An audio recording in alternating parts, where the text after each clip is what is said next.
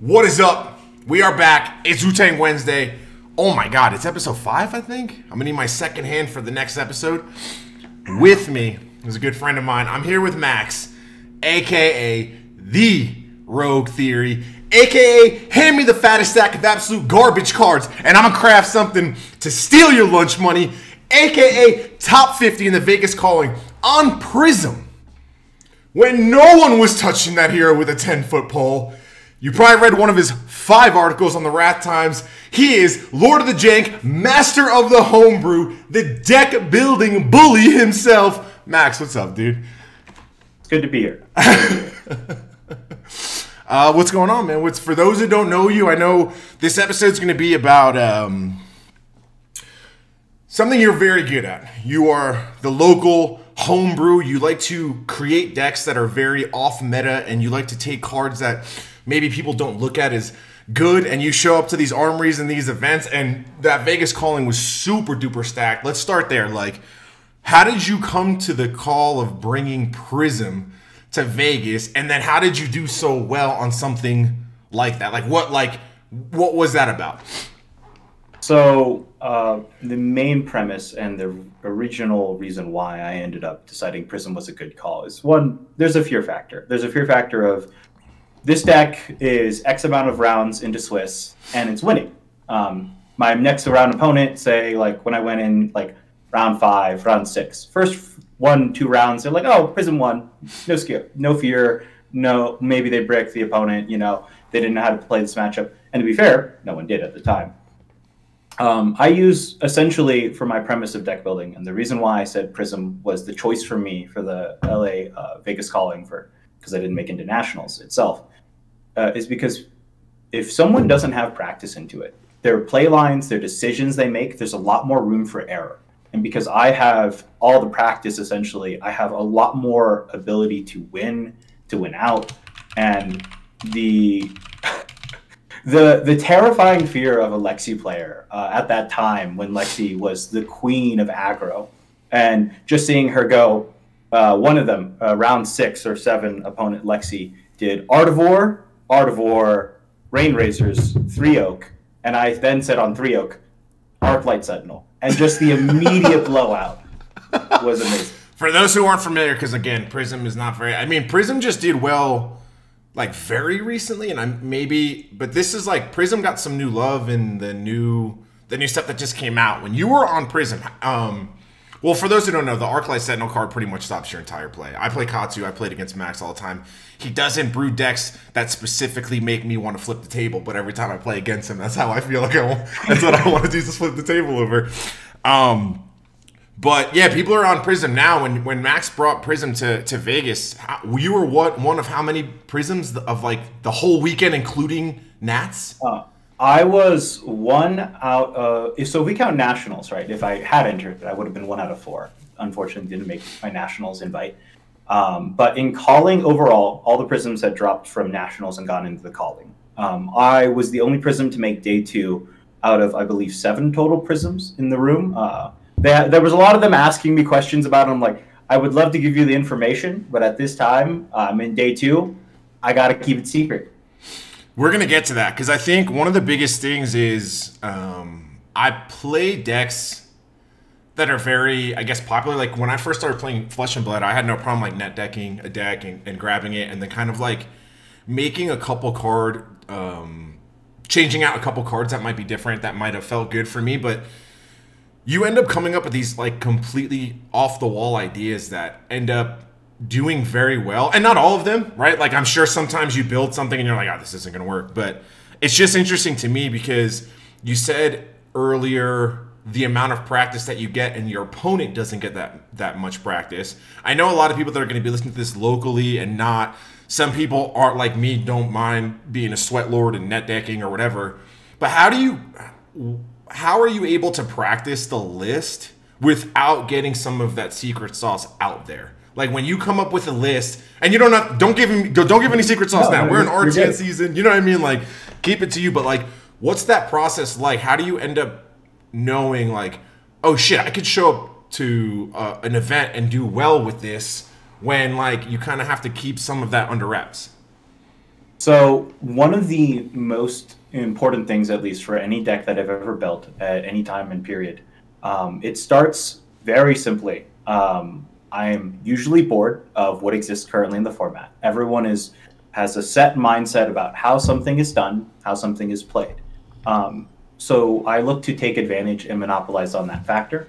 And to also follow back to your second episode of Blood Rush with Wes in regards to judging, I built every deck with the intention of breaking the rules because they're not well designed sometimes. Spectra for Prism, for example, which stops your entire action. You don't have go again, the attack never resolves.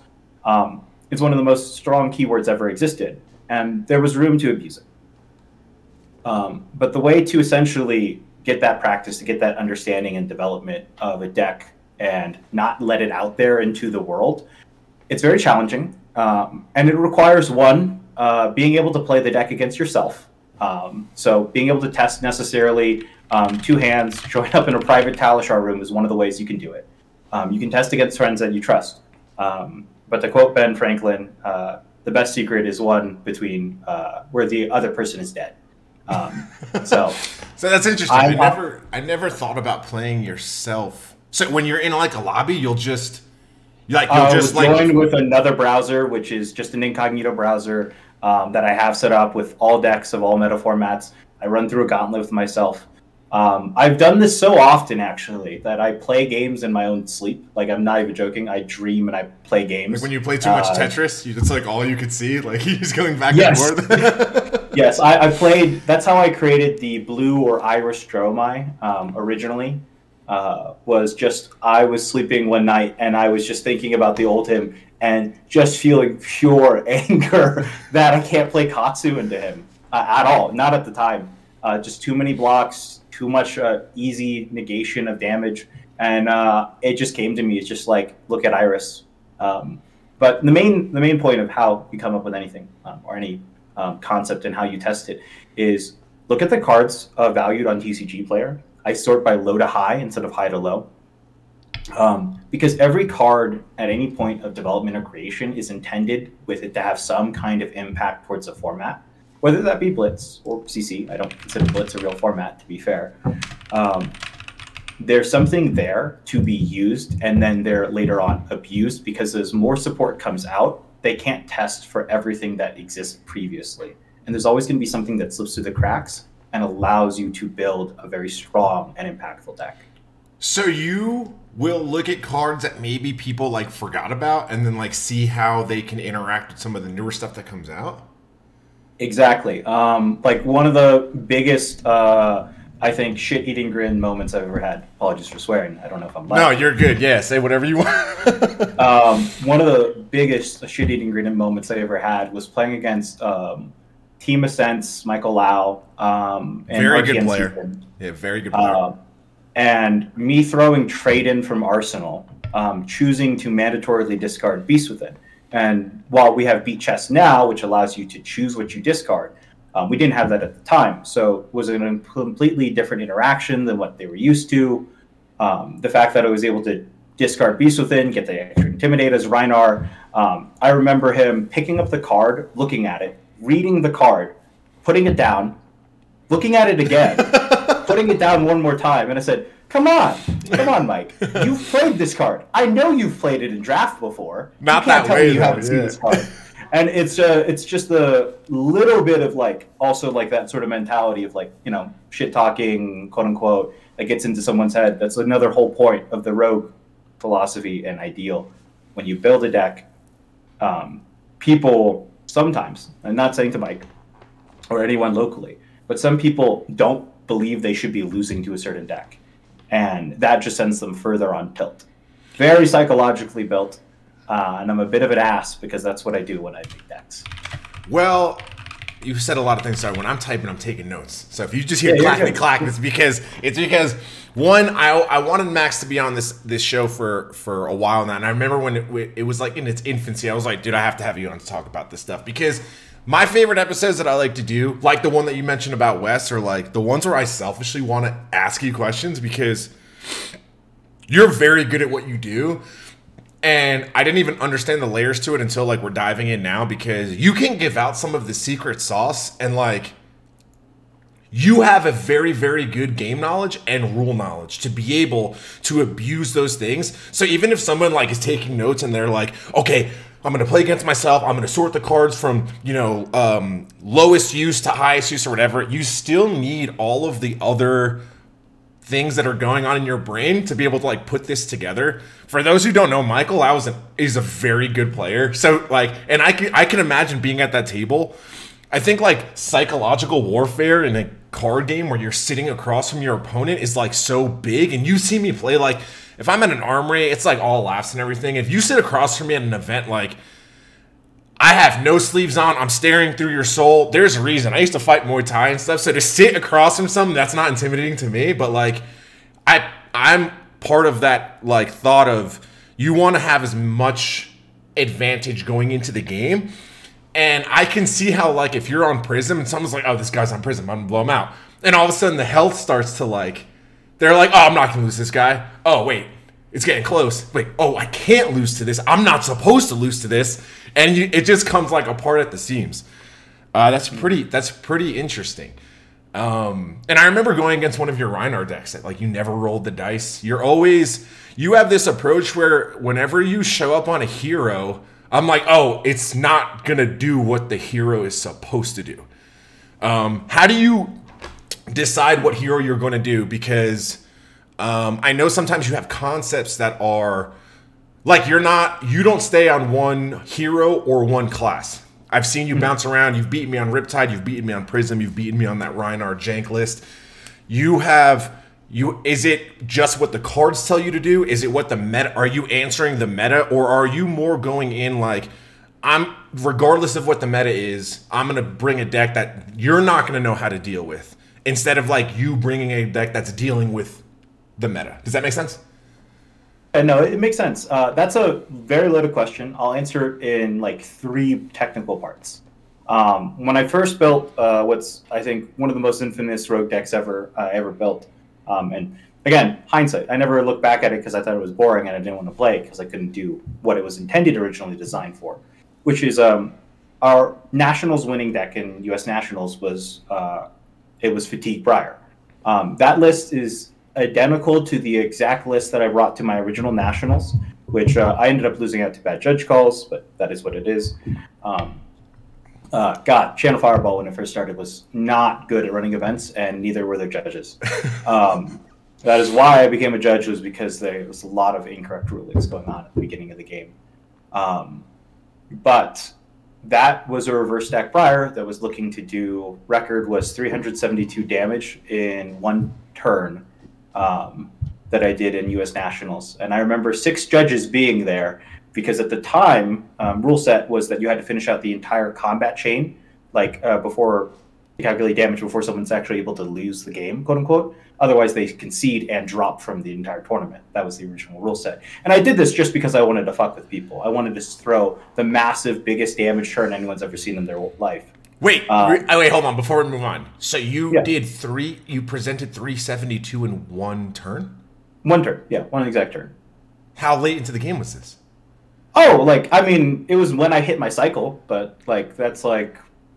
307? I'm so happy I wasn't around for this. Oh, yeah, no, you're good. I wish I could show it to you, and I wish I could play it in LL, but they reverted the original. They changed the interaction with Spectra so that Viserai had a chance into Prism, where he could stack Rune Chance originally and hit Spectra and still retain the Rune Chance. They reverted that back to the previous older ruling because it just makes more sense, simpler, that when you swing with a weapon into a Spectra, that the Rune Chance do pop. Previously, that was not the correct interaction.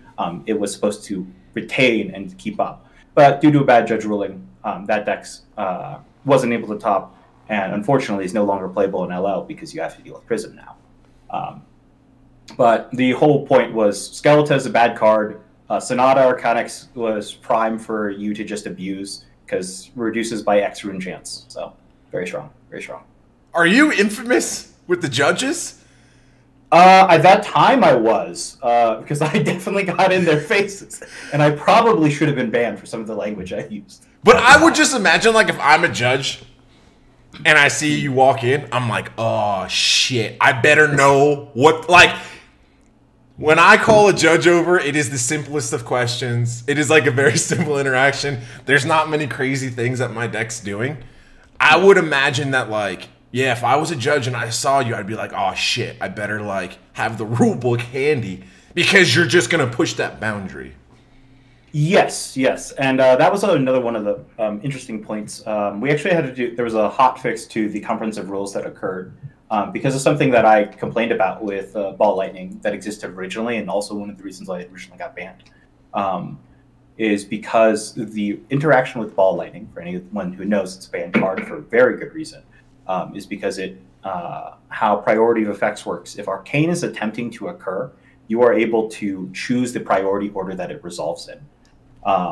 That your ball lightning damage of arcane will bump it by 1 before they can even null rune it out.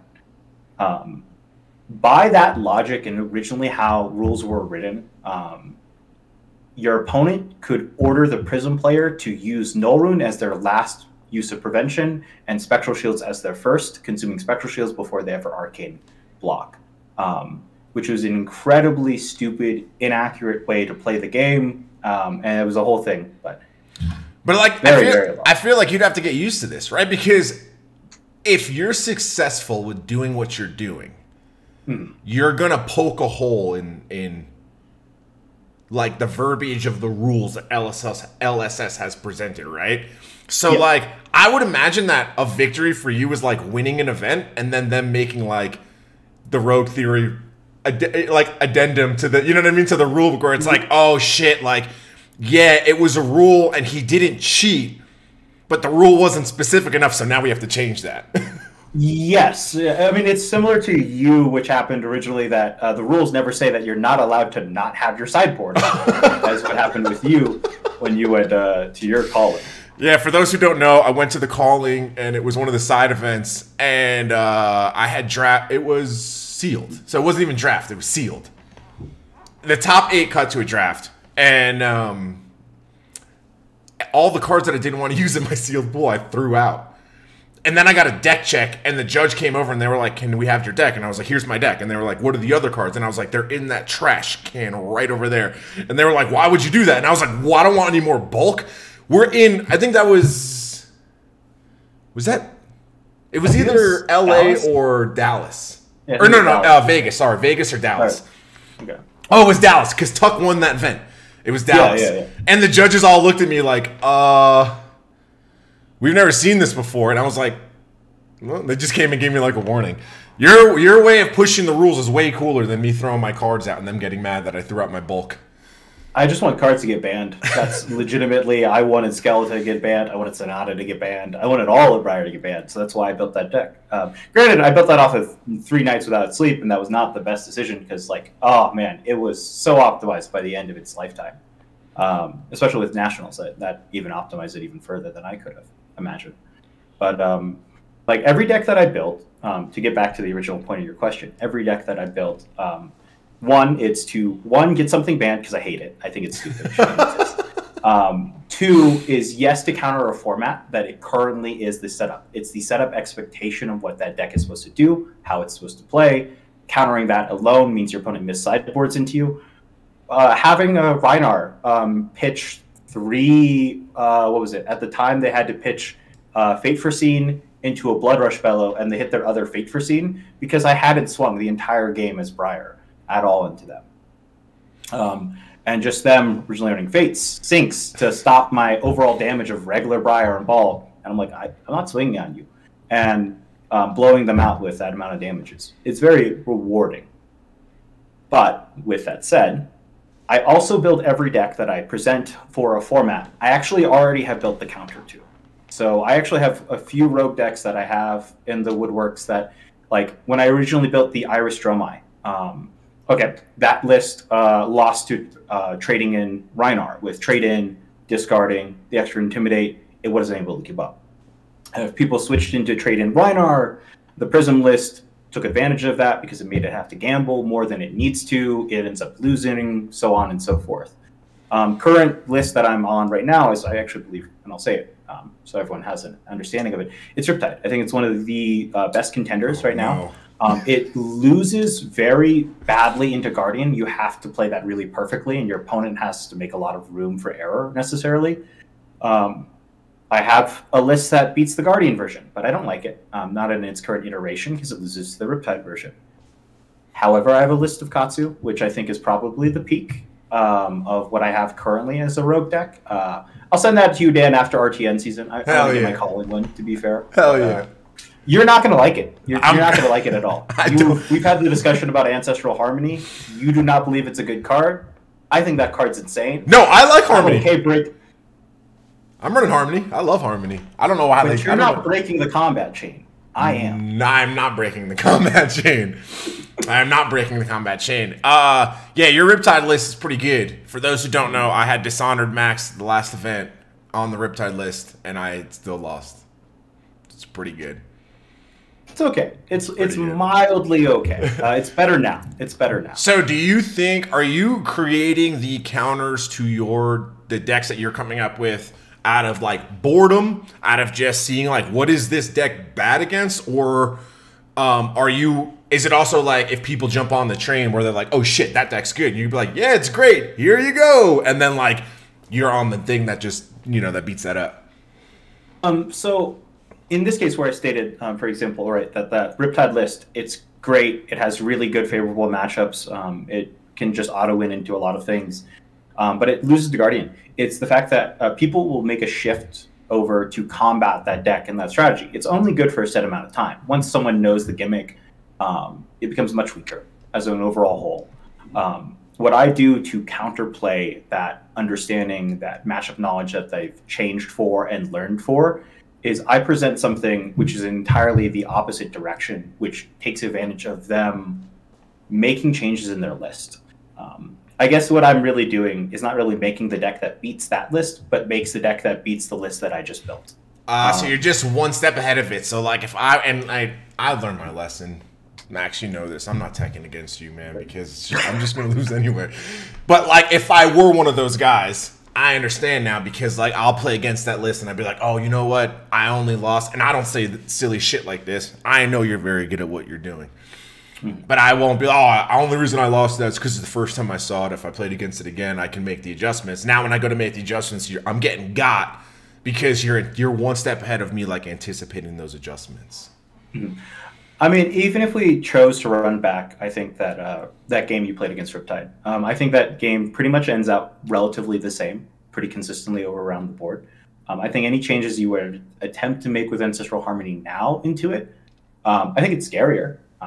I definitely think that's a scarier matchup, but I don't think it's beneficial to you as much because now you're including a card that gives +1 to all your attacks, and that just turns on every trap that is available to me. So. Yeah, it's interesting because you're in this position where your skill set and knowledge of the game allows you to do something witty like this, and then it puts like. I'm gonna have a podcast on like teching for the local meta, and there's like two completely different schools of thought on it, and I don't think one is right or wrong. I think it depends what you want out of the game. It depends the kind of event that you're showing up for. A lot of it depends, right? It depends. Yeah. Do you want to win the army or whatever? But with you specifically, it's just like even if I thought I could tech against your lists, I'm now probably losing to the rest of the actual meta. So I have come to terms with, which is crazy because I'm super competitive and I never want to just like, people were like, oh, you know what, we're bringing Bravo, we're just going to dodge the Kano, or you know what I mean? Like they want to dodge a hero. I'm like, well, I'm not teching against Max because if I do that, then my deck sucks against everything else. So I have to just chalk it up to like, if we pair, I'm just gonna let Jesus take the wheel and I'm gonna try my best. But it's cool because you're in this position, like I said, where like people can't really tech against you. One, they don't know what you're bringing. Two, if they're teching against something that you're bringing, they're not teching against like what the actual meta is. It's fun to watch you do this at the local level, but then it's more fun because when we travel, I'm rooting for you. You know what I mean? When you're up against me, I'm not rooting for you. But when we travel, it's like, yo, Springs versus the world. It's real cool to see you take these ideas from locally where the Springs meta is not very, it's not a very good representation of what the actual meta is. And I feel like most armories and stuff are like that. Flesh and Blood is kind of like a game where you want to play the hero that you want to play. And then you show up to a big event and you're like, what the fuck? Like, all these Guardians out of nowhere. And if you're, I mean, Katsu is like great because it's a big skill check, right? Like, I can tell right away when I'm playing someone at one of these events if they have good Katsu sparring partners in their locals. And if they don't, then it's like, the last event that I went to, I played Bonds of Ancestry, and he turned the card over and read it. And I was like, oh no, oh my God, you are so fucked that you don't know what this card does. You know what I mean? Like I'm so sorry. Yeah. You clearly don't play against any Katsu players, but you brought up another good point, and it's like the sideboarding. I always think that like it must be nice to be on one of these heroes that's like Dash or Dorinthia, right? Dorinthia, they can show up and you could put in all these D-Reacts, think it's a Dumblet, and they're like, I'm on Decimator, gotcha, bitch. Or Dash, where you don't know if it's going to be tank dash or full aggro, boost, boost, boost, boost, and you don't know until you see it. But you do this with heroes that are like much less obvious. Like you'll show up more linear deck building. Much more. Yeah, you'll show up with like a Rhinar that's not intimidating at all, or you know what I mean? Like you kind of always do the opposite of what the hero wants to do, and especially in a format where you're going to be playing against someone once and probably never see them again. By the time they even realize what your deck is doing, it is way too late. It is way too late. And you're right to the point that I only see them once, essentially, for the most part. And even if they see me again, I'm on something else, so it doesn't really help give them knowledge into the next game into me. And I do this specifically because I don't believe that everyone wants to win. Sure, I'd love to take down a Calling. I'd love to take down Calling Los Angeles coming up. I don't play to win a Calling. I don't play to day 2. If I wanted to day 2, I can play the best deck in the room. I can play a KO, I can play a Kasai, I can play a Bravo. If I want to make top 8, your better conversion rates, if you look across the board out of all participants that ever participate in any tournament, your best conversion rates are actually with the lowest played hero at the format in time, because no one knows how to play against them, no one knows how to sideboard for them, and those players are playing very optimized decks to attempt to take advantage of people's inability to play against them, their advanced knowledge into every other matchup, and more importantly, when it comes down to top 8, you don't have an ability, even if you have a game plan knowing how to side, of how to counter them. All I do is I build decks to top 8. I don't build decks to win. That's interesting, because if you look at like some of the like that was one of the things that they said the recent Prison that just did really well. They said that like that Prison player caught like lightning in a bottle, like almost like when Dash IO, everyone was like that this deck is ass cheeks, and then showed up to one of the, I think it was a Calling, and and went undefeated in Swiss and only lost the game in the finals against Uazuri. You watch things like that because if you look at like Dash now, Dash IO has some very, very bad matchups. You'd be a psychopath to bring Dash IO when Bravo is S tier, and it's like that matchup is so difficult. But at that Calling, no one knew how to play. Like no one knew how to play against it. You take that to a different level, because the Dash IO list, the Prism list that we saw was very. It was standard for what the hero wants to do. It's just a hero that we don't really see, and you're able to do it to like the next level, and it's dude, it's fun to watch. It is so aggravating to play against, but my God, it is fun to watch. Max is like, for those who have never gotten the pleasure or displeasure of playing against Max, Max is like the first guy I'll buy a beer for when we go, you know what I mean? We went to Red Robin after that one event. Like, I love breaking bread with Max, and I love asking him questions. But when I'm at even an armory and I see his name pop up, I'm like, oh, fuck. Like, why can't it just be a normal game? You are very good at making your opponent play your game. Mm-hmm. And, yeah, it works, man. It's pretty effective. I wish I was able to do.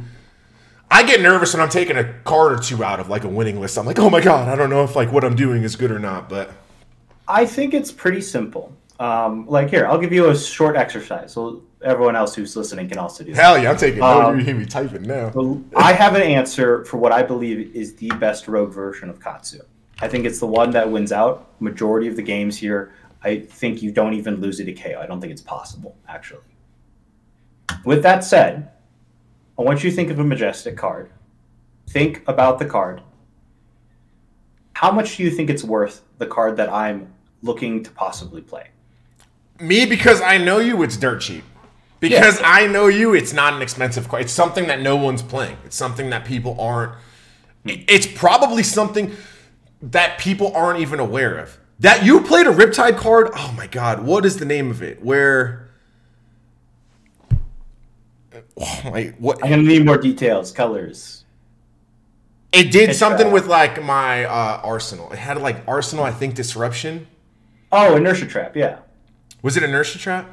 Yeah, Inertia Trap. It gives you an inertia when you have attack value greater than its base. Very common for. No, it wasn't. It was an attack action card that you were playing, and every time you played it, it got me it made me not happy. I'm trying to think of outside of CNC, Death Touch, Codex. Maybe it wasn't. Maybe it wasn't Arsenal Disruption. It was a card that I have never seen before, and you played it. Oh. Yeah, I know what you're talking about. Battering Bolt. Battering Bolt. No one plays it in Dekatsu. I have never seen this card before. And, like, I'm sure people listening, they're like, oh, Dan, come on. I know what that card does. The amount of times that I have to turn over a card that you play, and you'll already start explaining what the card does, because you know I have no fucking idea what the card does. The amount of times I got my cards that I'm like, holy shit, like, this card seems good, but it's not really good. It's good because you made it good. Yes, and for anyone listening, and for the reason why Battering Bolt is traditionally not played in Dekatsu is because it's not aggressive, it's not doing enough disruption. However, when you're playing into a game where Katsu has to do Kadachi essentially into you to whittle you down and isn't able to get really full tempo just because Riptide's massive control ability through trap damage and through trap effects, Battering Bolt allows you at a certain lineup when you're counting his stack of cards, because that's the other important thing is, in this matchup, he's not shuffling. You can reverse stack his deck for your advantage. You get to threaten removing a blue card from his hand, like Visit the Flying Dojo, or also his Ancestral Empowerments. You just get to line it up in your advantage. So you back to that M thing, that when you were talking about this exercise, is that how you're going from you're going to the cheapest cards? I'm going one of the cheapest cards. I will give you a hint. It does the exact same thing another card already does. That about not every Ninja player plays it, but they did originally. So it does the exact same text as Take the Tempo. But I doubt you know. I don't even know. I know Take the Tempo. 1 for 5. If it's 3 or more, you can banish a card and play it. Yeah. And well, specifically, Take the Tempo says attack action cards. This one says any card. Does not matter. You can play it until the end of your next turn. I have no idea. So that's going to be Break Tide. Break Tide is part of the Flood the Forest, Rushing River, Torrent of Tempo line. Torrent of Tempo needs to hit. Sure, your opponent's going to block it out with 2 cards. That's phenomenal. Why are you not wanting Rhinar or KO to block with 2 cards in this format when he can just do such high damage value turns, which are overrate because of his Go Again, because the one thing that Boots always lacked is Go Again. So essentially a line that focuses on your opponent being incentivized to block, sort of like how the whole Dory matchup works, is the reason that you're able to go tempo swinging into KO currently as Dory. Just mimicking the concept that Dory's doing, switching it over to Katsu. Like, that's my current Katsu iteration, is that entire belief, design, philosophy. And because if they block it out, you get to arsenal one of your powerful cards, Ancestral Harmony, you get to do a lot better lines in the sense of banishing cards from the top of your deck, from your arsenal, not really losing value there, getting actual true value out of your arsenal, rather than getting stuck a combo card or putting in a starter card that's susceptible to CNC or send packing. It's just, my opinion, it's probably the new Katsu. That's an interesting thought, though, because it's like, that's like what, you know, Katsu 101, the response to that is, well, it has to hit. And you're like, well, fine. Like, I can take advantage of the fact that it has to hit, and then now you have to block. And then once they're like, you know what? What's the worst that's going to happen? Let me let this shit hit. That's when you just run away with it. Highest damage I did, and I did this previously when old him, the little minimalism Vi with Stubby Hammers was still around. Oh god. I played that. I played against Dylan. We had Dylan on an episode or two ago. Williamson teammate Dylan. When we had LL night and everyone else was on Starvo, he brought in Stubbies, Belittle Fi, and he played 2 Art of Wars with Stubbies, and I was like, well, this is not... You had a really good time. I did not. And I was, by the way, because of my ego, I was on CC Legal Katsu at the time. I get it. Like, I really get it. LL is not the format for me, personally. I think it's a little too much for me to tackle in a way that I can build something competitively. And I build everything competitively. Even if it's rogue, it's still competitive. I still remember Wes and his sort of like higher pitched sort of like complain, scream of like, man, it's not even rogue. This is fucking meta. Well, that's the thing is I hate to use I hate to use the term jank when it comes to you, because jank is usually like, oh, I'm going to put together this deck, and it's like, I'm going to beat one person, and everyone's going to see the cool thing, but I'm going to lose like 7 while I'm trying to do that. You build very cohesive decks that are very successful, and I'm sure not all of them are, like, that's just part of the process. I'm sure when you test, it's not like everything you build is just like amazing, but when you're able to fine tune it and stuff, like, yeah, it's not, it's like, it's jank in the terms of like, you probably haven't seen any of these cards. The entire deck is probably $30. Like, you know what I mean? But you're very good at what you do, man. You're so good at what you do that, like I said, I have come to terms with like, I am not teching against Max because one, it might not even work, and then 2, I'm just going to lose to everything else. It's really interesting how you put these lists together. So this will come out next. Those who don't know, it's not actually Wednesday right now, but this is going to come out our calendar. So me and you right now, present day, is going to come out next Wednesday. So there would have already been 1 weekend of RTN. So you think you're on Riptide for the RTNs? Do you know what you're going to be on? I know you're going to LA. Do you know what you're going to be on in LA? Oh, no. Riptide's probably my LA deck. Okay. I will say probably for RTN, I might play Katsu. I mean, I need to source the cards. I'm missing a Mask of Momentum. I got you, bro. I'm on Lynx now. I got you. You can borrow my mouse. Okay. I only use it against illusionists now. You're going to probably regret that. Yeah, because I'm going to go round 1, 2, and 3, and then I'm going to see you, and you're going to beat me with my own Mask of Momentum. that would be hilarious. I don't think that's going to happen. I'm also debating Kano right now for RTN season. Kano, yeah, Kano. This is interesting because I know the version of Kano you're on is not a. So that's one of the other beauties of like playing a rogue deck, right? And being the guy who always plays rogue decks. And a local scene where it's and for anyone listening who ever wants to build any kind of decks, feel free to do so. You're going to make a lot of mistakes. You're going to lose a lot of games. There's no secret sauce to it. Losing is just part of the natural flow of the game, and you have to accept it. A lot of a lot of armies that I go to, I probably lose like the first 2 rounds. I drop because 1, I'm not in pricing. I don't necessarily need to play. But the amount of knowledge I get out of my losses is incredible because I don't just play necessarily 1 game into my opponent, 1 list into my opponent. When I am playing into my opponent, it helps to have like all these decks that are brewing in my back of my head because I am evaluating not only my hand I'm playing here, what they're throwing then, but if I had literally the other deck and the other cards at all times. Loses help you win. They really help you win. I've lost way more than I've ever won. The only way that you end up winning at any big event, any tournament you go to, is sitting down and saying, I'm going to get the shit kicked out of my teeth over and over and over again. My Kano, like I'm saying, like I can bring normal Kano. You're not going to think it's normal Kano. You're not going to know it's normal Kano. And I could literally bring normal Prism if I wanted to. You'd still be terrified on a local level and so forth. If you establish yourself as the guy who loses, who plays Rogue, who then wins occasionally with Rogue, everyone's like, it's going to be some jank. I'm not going to necessarily sideboard anything. And you can get beat out as well for that. I will state I'm probably playing more normal Kano. I will say the new card has incentivized me to play Kano, because it returns me back to an old school line of thought. when I originally played Kano before the release of Monarch during Crucible format, before we had ever had Aether Wildfire combos, we had to play a mid-range version of him. You had to tempo. You had to do a lot of... There wasn't really this huge concept of reverse stacking. We ran a garbage card called Forked Lightning. God, it's so terrible. Oh, it's awful.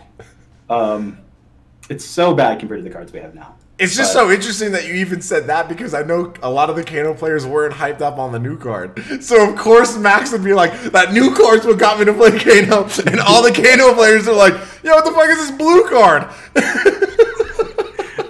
It just lets you play a great mid-range. And I think that's something that's really fun to do and engaging. Because even a mid-range Kano is spooky, because you still have access to the Wildfire combo. And I don't know, like, everything's up in the air. I could flip a coin the day of and decide, I've brought Kano, I watched a bunch of people write Null Rune in their deck list, and I'm going to remove this to the side. They have 3 less cards against whatever I play. Yeah. It must be nice, dude. It must be nice. Everybody knows, everybody and their mother knows what I'm bringing when I go to these events.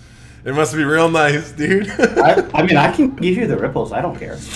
No, I mean it's one of those things that, like, in the off season, I always will practice some other stuff. I think it just makes you a better Flesh and Blood player, and obviously, like, you echo a lot of the things that Wes said, where a lot of the reason why, not a lot of the reason, a part of the reason that you're as good as you are is because of your vast knowledge of the rules. And on that episode, we talked about, like, if becoming a judge is, like, make you a better player, and I mean, you're proving it right here, right? You have to know the rules to be able to take advantage of them.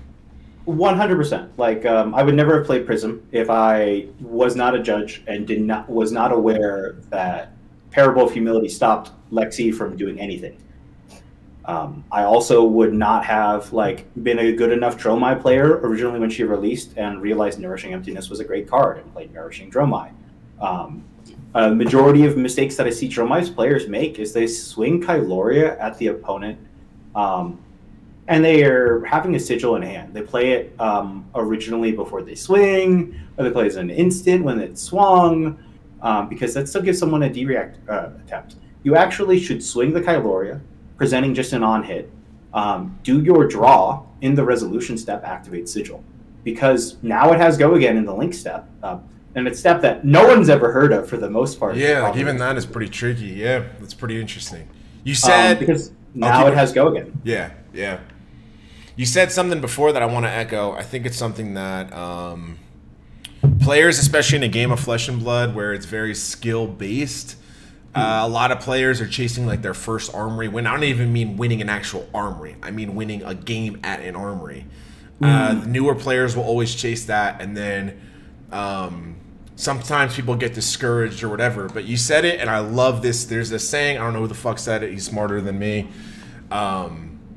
A master at something has lost more than you've played altogether. So a true master at something has lost more Flesh and Blood games than you have total logged completely. And it's one of those things that I pride myself on. It's so nice to hear other people open up about that, because I feel like most times people aren't honest about that. So I should add to that, because you reminded me before I forget. Like Prism, like, joke deck has a terrible win rate. Everyone knew she had an awful win rate. New Prism into the calling season, or the national season. I had been intentionally punting her since day one for about 3 months, intentionally losing every single game on Talishar. Skew those stats. Just playing it out, making it seem like it was semi-close on her side, but she was just struggling. I knew how to play it. I was gaining information while losing the entire time. Just controlled her. So yeah, you will lose a lot more if you want to be rogue, because you'll trick people into thinking it's garbage. I just think also, like, just losing in general is, like, the best way to learn. People, like, want to win, and they look at these decks that have, like, insane win rates on Talishar and stuff, and it's like, one, if you're looking at a deck that has, like, an 85% win rate over hundreds of games, something's fucking wrong. Like, honestly, it's this card. They're probably playing me. Yeah. Or they're playing themselves. They got incognito mode up, and there's no way. If a deck like that, I mean, Lexi at the highest of her oppression was, like, I think a 60 or 60, like, 3% win rate into everything. And that's, like, when people see that, like, You know, people that know card games, they're like, holy shit, that's fucked up. That's very good. So to see something like these deck lists pop up on someone's like, you see this new 80% win rate over 300 games on, you know, X, Y, and Z hero. It's like, that's not it, but that's also like not what we should be chasing. If you're trying to improve at the game of Flesh and Blood, like, you should want to lose. If you go into an army and you're stomping everyone out, you're not really learning anything. You probably need better sparring partners. And from someone who's beaten my ass multiple times, to hear you say that like losing is part of the process makes me feel better about, because it's part of my process too. I tell everyone, if they're like, you know, if they were to ask me like one of my best skills is, I always say like I'm a very good loser. Like I'm good at like losing and then like making that make me a better player. So like the more I kind of try to seek that out sometimes. So yeah, no, I totally understand that. And you've heard it, and everyone's probably heard it, probably to death. It's whatever I say whenever anyone says that, like, it's just like, this concept's good or whatever, or like, how are you doing? I'm like, you know, I'm X1 or something like that. So it's like, you're doing well. And I'm like, no, I'm a terrible player. I am 100% a terrible player. I'm not the greatest loser. I'm not like the most graceful in defeat. Like, when I lose, I hard sit. I think I replay the entire game from the beginning to the end. I analyze every mistake I do. And I make tons of mistakes. Oh, man, do I make mistakes. But I love Crazy Brew. Yeah. Yeah. Not only Crazy Brewing decks. If you look at Max's binder, he has like 17 pages of the actual card Crazy Brew. I've seen it. It's amazing. It's one of the best, beautiful cards I've ever created. We're going to have to do a recap episode where we're going to... maybe we do it after LA. Okay, yeah. Because what I want to do is, like, this was very macro, high level, how to go about the deck building process, have no fear, get ready to lose, the way that you evaluate cards and look at them, and also the mind tricks and, like, the advantage of showing up with something that people either will... think it's something and it's not, and then they get got, or they're just not used to seeing maybe the hero. I would love to have you back to do like a deep dive on a list that you know no one's gonna play, and we can like go not card for card but almost card, like what were the ideas in putting this in, and we can even get deeper, but we can't give out the secret sauce now. I think I'd be down to give out some of the secret sauces. I have some failed ones, some really bad failed ones. Like, they're good. They're just not yet good. Yeah. Like, the Katsu I'm saying. Like, I've ran that deck in a previous event, and as I said, in the Belittled Minimalism 5, and it did phenomenal into him. And it was on 6 blues in Katsu at the time. That is like none. That's none. That is abysmally none. Now I'm on 9. That's much better. It's still none. But I'll send it over to you after our TN season. I want you to at least rep it and see if you end up deciding if it's good enough. All right, so by the time that deck has done its thing and it's run its course and it's claimed people, when you're ready to go through the deep dive, that would be the best one, because I play Katsu. So like, if you show me a prison deck, it all is gonna look fucking foreign to me. But we do Katsu, and I'll be able to actually give input, and it'll be cool to like go over it from that level. This was awesome, dude. I appreciate you so much, man. This is like, you got me like excited to try new cards out and stuff like that. And I think there's a lot of people, again, locally in Springs, not locally, that like they don't want to just do what's been done. People want to pave their own path. And for every one rogue theory, there's like 15 Dan theories that like they just is a mess. But this is like a good insight to like, it can work and you can do it, but you have to do it like the right way. And yeah. I admire how much work you put into these lists and how you are able to test it in a closed environment, because everyone knows the deck I'm bringing. I can test it against whoever. It makes the testing a lot easier. I know you're going live with your YouTube soon. You have a team. Like, let's do some shout outs before we end this. Okay, well, shout out to Team Overpitch. It's a current team that we're trying to at least get everything up and going for. We'll try to probably do a podcast at some point. Definitely have to invite Dan, of course, my man with the Katsu. Let's go. But otherwise, besides that, yep, YouTube channel is going to be Rogue Theory. It's going to be the same as my gem name that you'll see in pairings. If you get paired up against with me, it'll be a lovely shout out to hear that you watched this episode. And hopefully it gets live soon. Been working a lot with the VTuber model and getting that all up and going. But I love Flesh and Blood. I've loved card games ever since I was a kid. And I'll be honest, Riptide, I just love saying to my opponents, draw your last pathetic card, Yugi. Next time, I'm telling you guys, if you go to an event and you see Rogue Theory, this is the move you do. You stand up, let me get further, and you go, oh! And you fucking fake a hamstring injury, and you hope that the judges repair that shit. Max is great to share a table with, but man, it is frustrating when you go against him. But that's the whole thing, right? Like, that means you're doing a good job. I have to shout out Simon. Because every time we mention the team name, every time I have talked about Simon on the past, he said, yo, every time you tell a story about me, it's me losing. Simon is one of the better players. Simon is one of the best players in our local scene. And the only reason I talk about when I take one off of him is because how much I respect him as a player. But Simon, I'm sorry, man. We're not going to talk about you losing anymore. As a matter of fact, I think he beat Wes at the last Armory, which is one of my teammates. So suck it, Wes. Simon got you. Simon, my bad, dude. Yeah, but he didn't come first. He wasn't undefeated at the end of the day. No. But see, no, we're not talking about that. So we're not talking about we anymore. We already did. We got to sneak it in. We're not talking about Simon losing ever again. Oh, man. Yeah, Max, I appreciate you. I'm going to plug the YouTube is going to be in the comments below when you guys are watching this. Look out for the team. And again, if you do see Rogue Theory pop up, 1, be a little nervous, but 2, say what up. After he beats you at the table, he's like one of the nicest guys, but it is tough sharing the table with you, brother. Oh, yeah, no, and I fully understand. Hell yeah, dude. Well, I appreciate you, man. This was awesome. I appreciate you, and we're going to do a round 2 after when we're allowed to share the secret sauce. Okay. I look forward to it. See you guys.